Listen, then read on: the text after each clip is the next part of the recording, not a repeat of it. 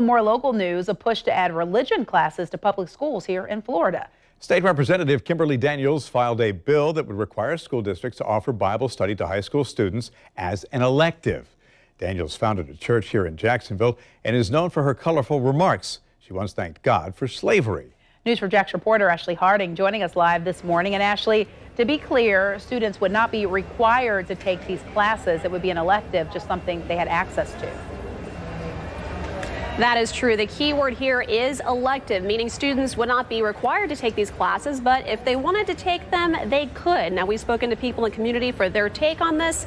As expected, we got some mixed reaction.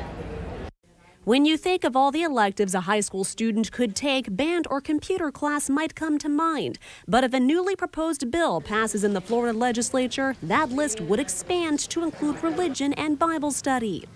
Erin Paternoster's daughter is in high school. To have kids, especially high school age children, to allow them to make different choices and learn things that they're interested in is a good thing. The areas of study include, but wouldn't be limited to, Hebrew scriptures plus the Old and New Testaments of the Bible. It also calls for the classes to be included in the Education Department's course code directory.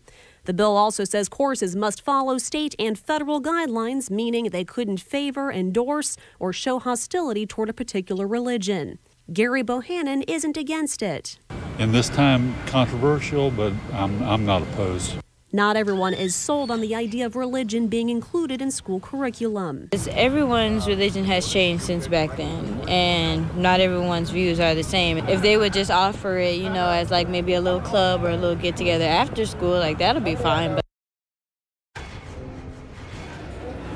And this bill also calls for brief meditation time. Now, we also reached out to State Representative Kim Daniels. She filed the bill, of course. She has not called us back as of yet, but if this did pass, it would go into effect in July ahead of the new school year. Reporting live this morning, Ashley Harding, Channel 4, the local station.